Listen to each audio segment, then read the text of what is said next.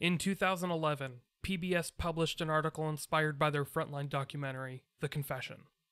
This article was titled, "A Rare Look at the Police Tactics That Can Lead to False Confessions," which was written by Gretchen Gavitt, who is now an editor for the esteemed Harvard Business Review. This article included quotes from many law enforcement officials, and even journalist Robert Kolker, who you may remember as the author of Lost Girls, a novel I referenced repeatedly throughout the Long Island serial killer episodes. This article was about explaining how exactly false confessions happen. The common sentiment seems to be, if you confessed, you're guilty. But it's actually so much more than that. The human brain is a very fickle thing, and it's very easily tampered with, believe it or not. In almost every story I cover, there comes a point where I mention how flimsy eyewitness testimony actually is. That's because things are very easily misremembered. Even if you are fully sane and aware of your surroundings, a guy that you saw with a red shirt and a blue hat may very easily become a guy wearing a blue shirt and a red hat. Your brain will find a way to play tricks on you. In this PBS article, Gretchen Gavitt pulls many quotes from Robert Kolker and talks about law enforcement interrogation techniques, many of which have gone unchanged for decades. Most law enforcement agencies have been inspired by a 1962 book, Criminal Interrogations and Confessions, which went on to create the Reed technique. The Reed technique is what you see in almost every single detective movie. A suspect isolated in a dark and dreary interrogation room. A puffy middle-aged detective getting in close and spitting in the suspect's face, accusing them of things they did, making up evidence on the fly, stuff we've seen in every detective movie since the dawn of filmmaking. However, this PBS article goes into how this method, while effective at times, also results in false confessions. The evidence that police will tell the suspect very often makes its way into the confession, thus creating the idea that the suspect knows more than they're letting on. However, this information was just spoon-fed to them moments beforehand, but most prosecutors gloss over that detail. In fact, judges have begun to disallow many of these confessions from being introduced as evidence. The prosecutors have then had to rely on forensic evidence, which may or may not be as damning as a taped confession. You may be asking yourself, how does this tie into the story of the Alcasser girls? Well, in the months after being arrested as an accomplice in the murders of Toni Gomez Rodriguez, Desiree Hernandez Folch, and Miriam Garcia Iborra, Miguel Ricart claimed that the confessions tied to his name were coerced, namely through torture and threats from the law enforcement officials interrogating him. And in Miguel's case, we don't have any publicly available video or audio tapes of him confessing to the crimes. For all we know, the police interrogated him for hours upon hours, threatening to do to his young daughter what had been done to the 3 Alcasser girls. He would claim that the only real thing from those multiple confessions that belonged to him were his signatures at the bottom of every page. Although Miguel's trial would not begin until nearly half a decade after the 3 Alcasser victims had been found, the entire case would become a hot-button issue that would divide Spanish citizens down the middle. Those that viewed Miguel as an innocent man framed for a crime he did not commit, and others that believed that he, along with his partner Antonio Angles, were the worst monsters that Spain had ever seen. This is the continued story of the Alcasser girls.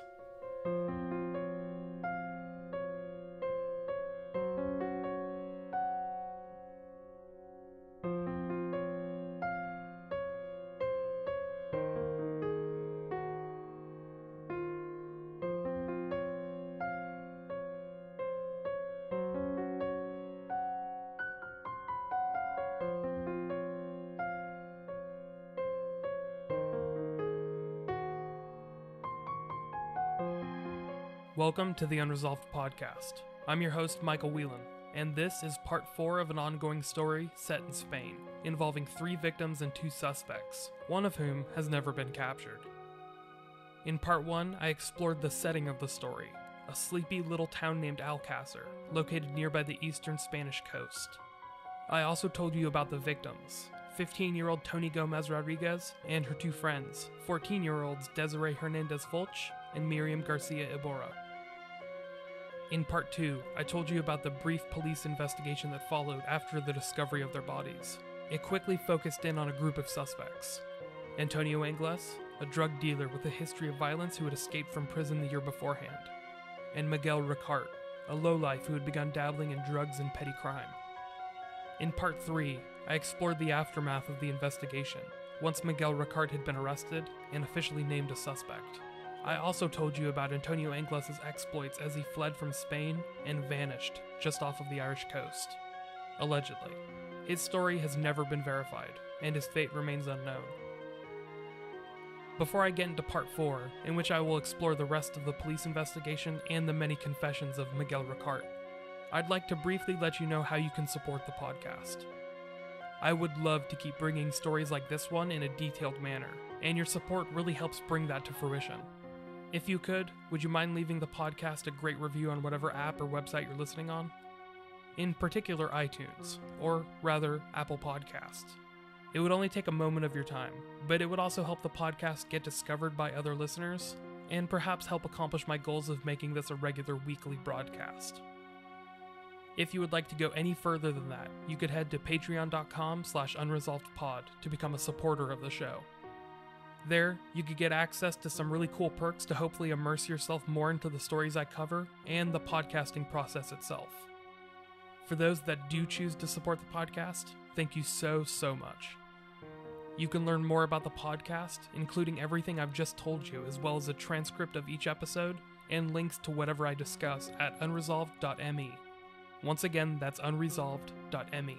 Now, without any further ado, I'll dive back into the story that I've been engrossed with over the past month or so. And that is, of course, the story of the Alcasser girls.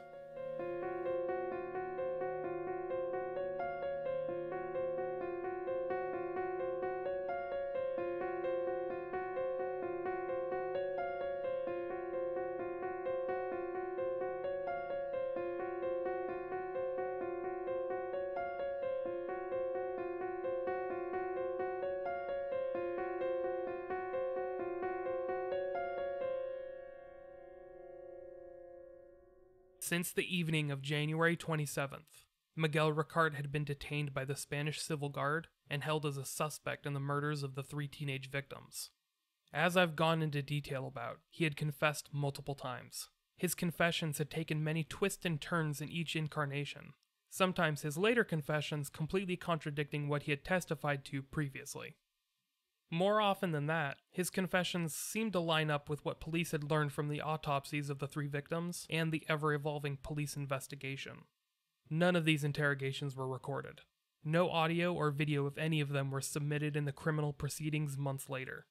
Miguel would claim later on that this was due to the confessions being coerced through torture.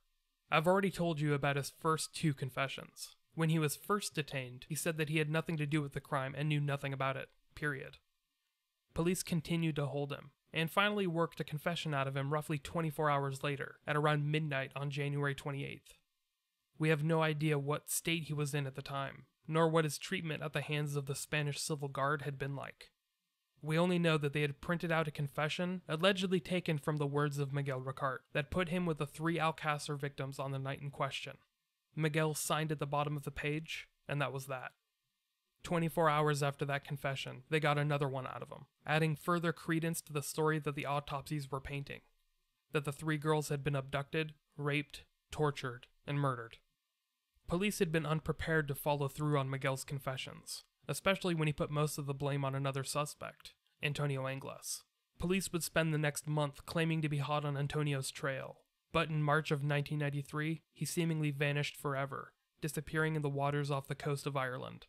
However, some believe that Antonio disappeared long before that. He had escaped from prison in March of 1992, a year beforehand, and police had not even signed a warrant for his recapture until September of that year. Conspiracy theorists claim that Antonio had been long gone by the time the 3 Alcasser girls went missing, and the only proof to verify he fled the country when Spanish police claim he did is eyewitness testimony.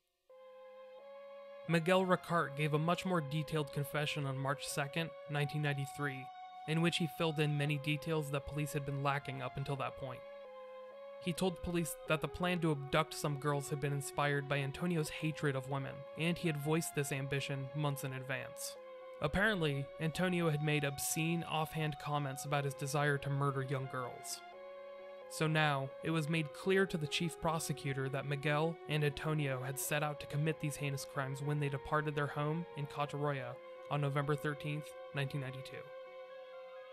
In this confession, Miguel also clarified what weapon it was that the men had taken with them, a 9mm pistol that Antonio had obtained illegally and used in a series of robberies. Instead of the weapon being an abstract concept, used loosely to describe the vague killing of the 3 girls, it was now an untraceable weapon tied to other violent crimes. During this March 2nd confession, Miguel gave a more detailed summary of the assaults on the 3 girls, which apparently took place in the abandoned ruins nearby where the bodies were discovered. You can view photos and videos of these abandoned houses online, which look haunting enough without imagining this nightmare taking place there. It is important to note that during this confession, cracks began to be noticed in the story that Miguel's confessions had concocted. You see, word had reached police, during their exhaustive investigation, that Miguel had somewhat of an alibi for the night in question. On November 13th, 1992, Miguel had been spotted at a bar getting dinner with another man. So, this story made its way into Miguel's 3rd confession. He states that after helping Antonio abduct the 3 girls and taking them to La Romana, that he was present for the brutal rape and abuse of the 3 girls. During this time period, the 3 girls were bound and raped, not only by Antonio, but by Miguel, who was forced to by Antonio at gunpoint. When Miguel wasn't able to perform adequately, Antonio apparently used a stick to abuse the other victims. Then, Miguel describes him and Antonio just getting up and leaving to visit the nearby town of Catadao. There, they visited an establishment known as El Parador, a restaurant and bar, where they got some snacks and drinks before returning to the ruins of La Romana, where the girls were still bound and captive. He describes only one of the girls refusing something to drink, before the abuse continued at the hands of Antonio Angles. The evening ended with Miguel and Antonio using a pickaxe and a hoe to dig the hole in which the 3 victims were buried.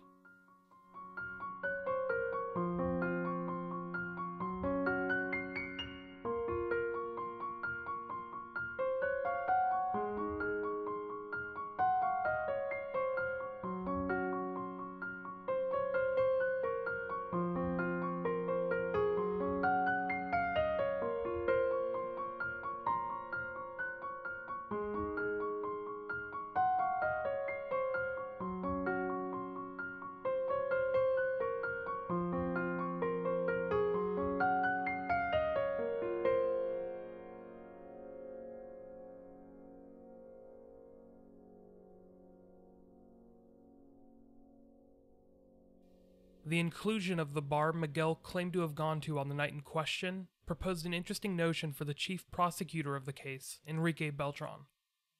First off, the bar was called El Parador and happened to be in the town called Catadao. This town is roughly halfway between La Romana and Picassent, where the girls had gone missing.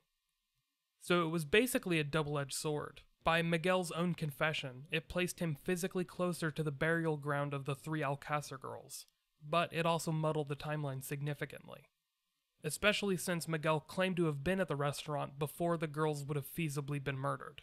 You see, the abuse suffered by the 3 victims had shown the forensic teams that they had suffered for a period of time before their murders. Hours, definitely, but perhaps even days.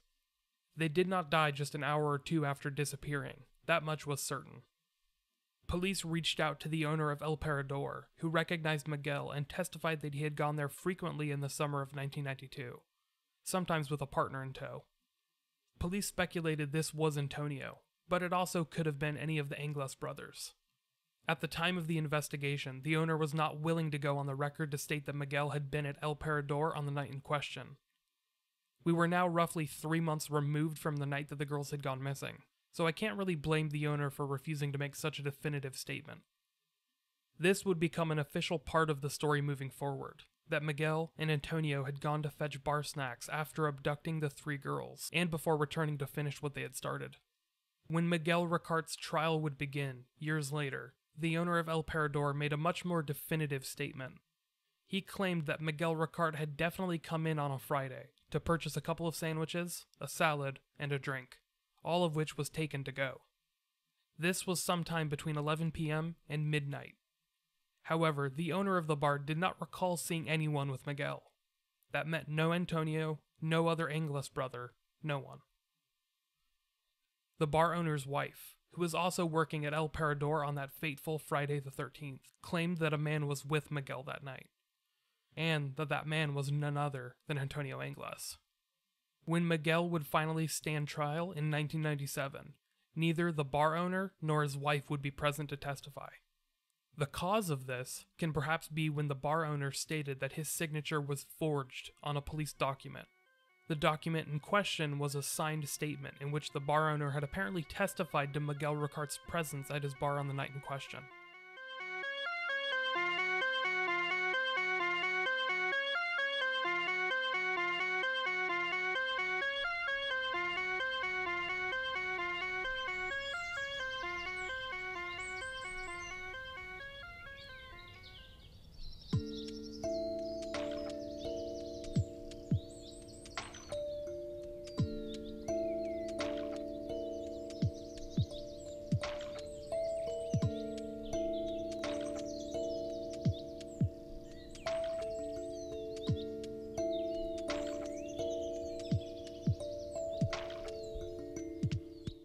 Now that I've told you about the bar that Miguel apparently went to on November 13th, 1992, I think it's fair that I talk briefly about the location where the bodies of the 3 teenage victims were found.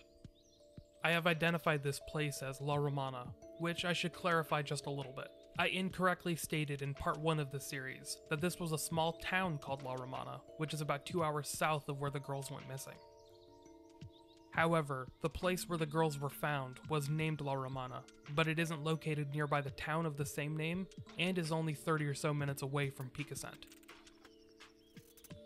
Where they were found, La Romana, also known as House of the Roman, is a wild, unkempt area wedged between Catadau, the small town that housed the bar El Parador, and the Taos Dam. So, apologies on the mistake there. To be fair, it's pretty easy to confuse a geographical location for a town of the same name just an hour or so away. The La Romana location where the girls were found is even more desolate than the small town I mentioned in part 1. For starters, there isn't even really a town for miles. Catadau is the most notable, and that has a population of less than 3,000 in modern times, much less so in the early 1990s. If you'd like to see what the area looks like, just quickly Google search Barranco de la Romana and check it out. The area is wild, desolate nothingness. Just rolling hills, vegetation, and dirt for miles and miles.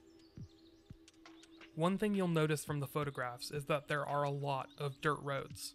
Many Google Maps images of the area were captured in 2008, and even then, there were not any noticeable differences from the photos taken of the area in 1993.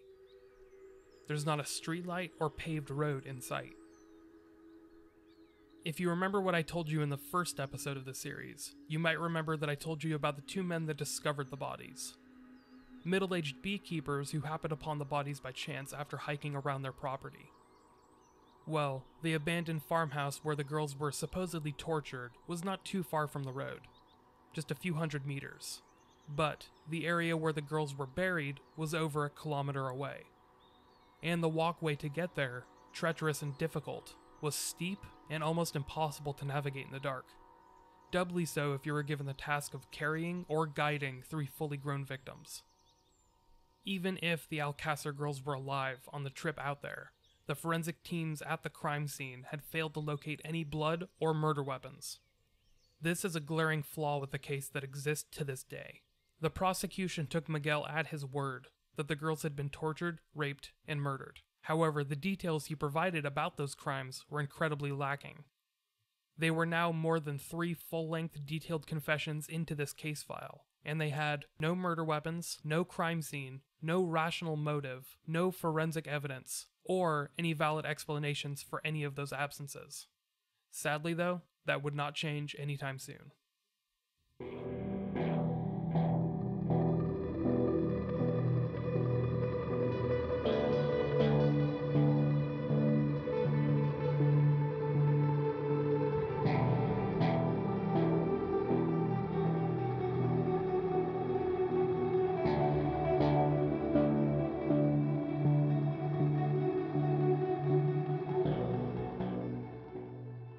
Up until this point, 2 names have kept appearing on almost all of the sources I have used to make these episodes. The first is Enrique Beltran, the chief prosecutor from Alcasser who is responsible for coordinating the case against Miguel Ricart. The other is Dr. Francisco Ros Plaza, a name I have mentioned before in the series. Dr. Ros was one of the forensic experts present throughout the case, taking on the role of acting forensic doctor in the absence of his superior. His superior, Dr. Fernando Verdu, eventually returned from his leave, but Dr. Ros remained the forensic lead on the case. Dr. Ros led the first autopsy of the victims, which I detailed back in parts 2 and 3 of the series. This autopsy was, to put it lightly, poorly performed. Body parts were unnecessarily amputated, forensic evidence was washed away, and multiple hairs from all 3 bodies were collected in one container, which made it a bit of a DNA nightmare later on. The second autopsy, performed a day later by noted professor Dr. Luis Frontella Carreras, made excessive notes of many of these errors. Well, it comes as no surprise to learn that Dr. Francisco Ros Plaza did not agree with many of those assertions, and also refused to work with Dr. Luis Frontella during his second autopsy and the subsequent reporting process. I really don't mean for this section to be a smear piece on Dr. Ros. I don't. But at one point you have to be a professional and not let personal issues get in your way. Because not only was the first autopsy a nightmare, but Dr. Ros's name is all over the case file of the murdered Alcasser girls, including the many confessions of Miguel Ricart. Throughout the first 3 confessions Miguel Ricart made, Dr. Francisco Ros Plaza was the presiding forensics officer. His name, along with that of Chief Prosecutor Enrique Beltran, is all over the case file. So, besides presiding over an autopsy that many experts deemed to be poorly performed, Dr. Ros was present throughout many confessions that Miguel Ricart claims were coerced. And if that wasn't enough, physical and mental evaluations were performed on Miguel Ricart before his trial could proceed.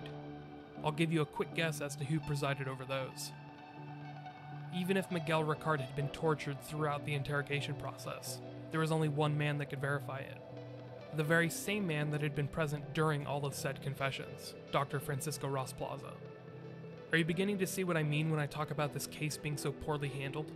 Even if Dr. Francisco Ros Plaza was an infallible being, I'd have a hard time believing that one man could be counted upon to handle every forensic aspect of a multifaceted murder investigation. Yet everywhere you look, Dr. Ros's name appears.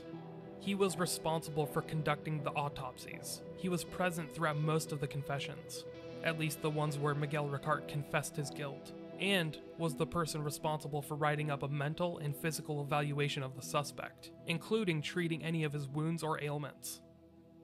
At the very least, Dr. Francisco Ros Plaza's involvement in the case is one giant conflict of interest. On March 29, 1993, Miguel Ricart threw a curveball into the prosecution's case. In an inquiry made by the judge in charge of the case, Miguel asserted that all of his prior signed statements were untrue.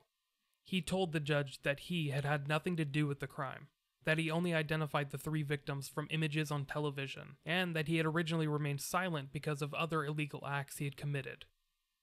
Miguel gave a detailed alibi for November 13, 1992. Apparently, a few days beforehand, Miguel had robbed a small bank alongside 2 of the other Ingles brothers, Mauricio and Antonio. No one had been harmed or injured, but they had used a pistol which belonged to Antonio. 3 days later, on the Friday in question, they had been shopping, visiting restaurants and bars, and spending time with friends of theirs, aided by their recent robbery payday. This is where Miguel began to make claims of coerced confessions, which he would carry on throughout the trial. This must have made some kind of impact, because Miguel Ricart would not make another confession or statement for nearly 6 months, at which point it was simply back to business as usual.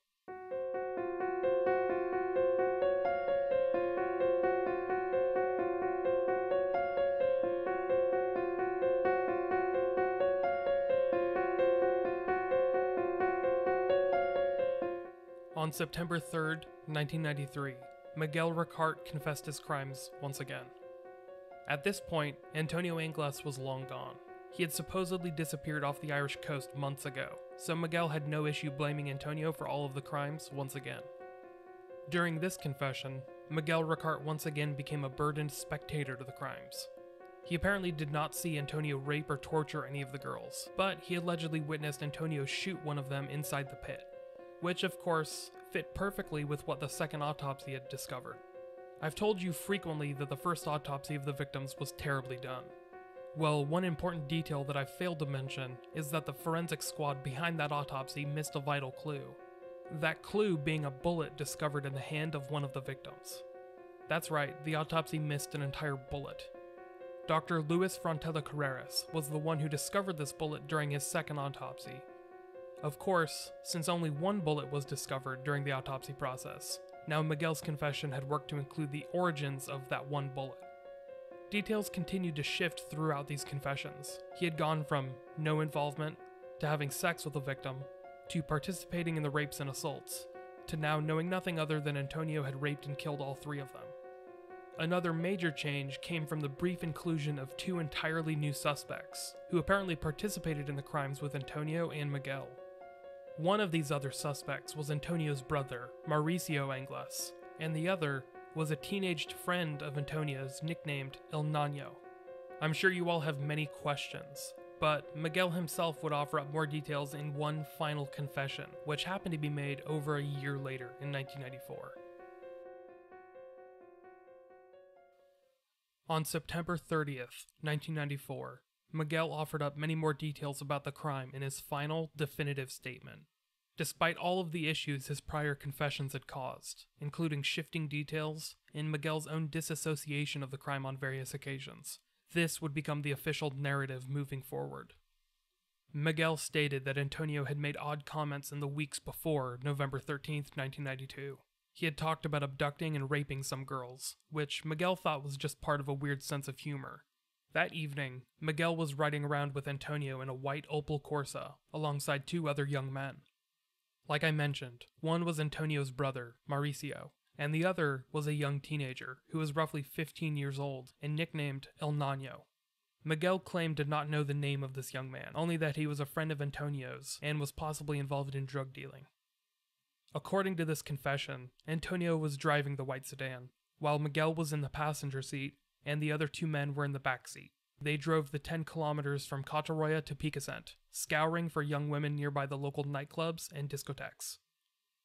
When they picked up the three young girls, just down the block from the Couleur nightclub, they had done so under the guise of dropping them off at the entrance of the club. The girls apparently got in the car willingly, although one has to wonder how three teenage girls could fit into a two-door white sedan that already had four full-grown men inside. But apparently these four men drove the girls out to the La Romana farmhouse, with Miguel under the intoxication of drugs and alcohol. When they arrived at the abandoned farmhouse, things became a bit blurrier for Miguel. He claimed not to participate in the assaults or the murders of the three girls, although Antonio, Mauricio, and the unknown El Nano all did. Finally, Miguel heard the sound of 3 gunshots in the distance, which triggered him alert. Shortly thereafter, Antonio arrived at the car, angry at Miguel for not participating. He tried to assault Miguel, before Mauricio came to break things up. Then, Antonio, at gunpoint, forced Miguel to help him dig the pit, in which the 3 Alcasser victims were eventually buried.